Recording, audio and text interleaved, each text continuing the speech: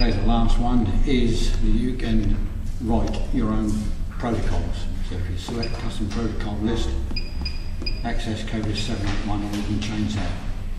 So you create protocol, and then you can have a training protocol or a testing protocol. So we'll go to training, postural stability, and we'll make some changes in here. So we'll have 40 seconds, initial platform setting as static, okay that, end platform on 8, okay that, tracing is on and the cursor will be on, so that's your protocol, so, okay that, and then as your patients come in, they can just automatically select the protocol that they've been given by the therapist, and they can actually run the protocol by themselves.